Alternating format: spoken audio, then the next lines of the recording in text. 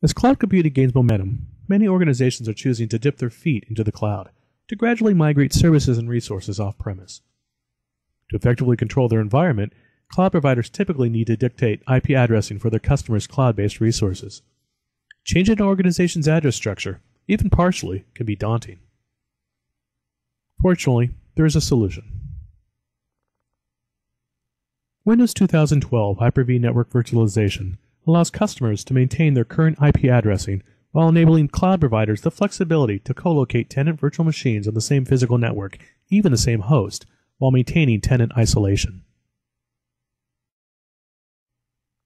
In this brief demonstration, we'll take a look at the Exchange environments for two mock organizations, F5 Demo and F5 Agility, and how they make use of Windows 2012 Hyper-V Network Virtualization, along with F5's Big IP and Access Policy Manager, to provide a highly available, secure, and flexible environment. Our first organization, F5 Agility, has recently started to migrate its user base from Exchange 2007 to their recently deployed Exchange 2010 environment. Additionally, they've made the decision to migrate their entire Exchange 2010 environment to the cloud. Most importantly, they want this process to be as seamless as possible to the end user. To aid in this process, the organization has already configured network virtualization between their corporate office and the cloud provider. In addition, a Big IP Virtual Edition with Access Policy Manager has been deployed at the provider and configured to manage traffic flow, as well as provide pre-authentication and single sign-on to the existing on-premise Exchange deployment, regardless of which version is being accessed. Migrating the Exchange environment is as simple as running a PowerShell script that modifies network virtualization configurations, monitors and manages Big IP pool members, and migrates virtual machines from the corporate office to the cloud provider. Since the client access servers are deployed behind and managed by the Big IP already, the migration can be completed with little to no end-user disruption.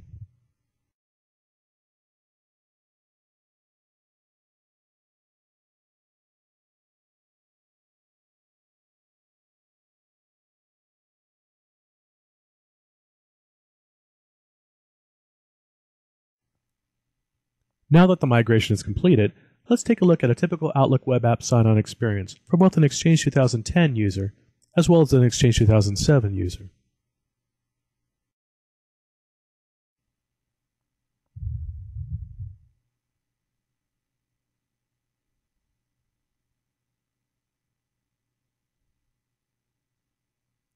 As you can see, users are able to access their mailbox from a single URL regardless of which version of Exchange they are on or whether the server is on-premise or up in the cloud. Our second organization, F5 Demo, is currently using Exchange 2010. However, they are now starting to migrate their user base to Office 365 and want to provide single sign-on to both Exchange 2010 and Office 365 users.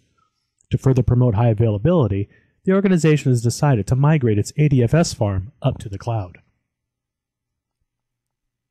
Like the previous deployment, a Big IP Virtual Edition with Access Policy Manager has been deployed at the provider and configured to manage traffic flow as well as provide pre-authentication and single sign-on. And like our previous organization, migration of the ADFS farm is done via PowerShell script.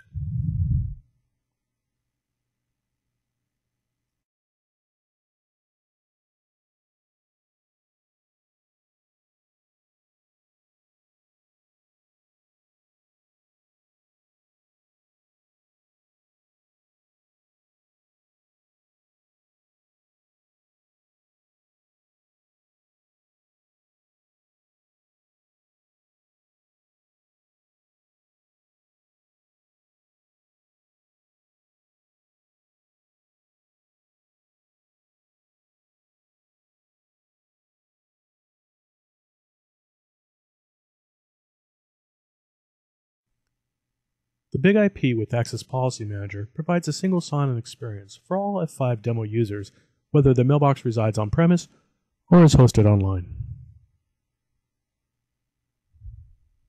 By combining F5's Big IP and Windows 2012 Hyper-V Network Virtualization, organizations and providers have a scalable, highly available, and flexible environment in which to deploy their applications.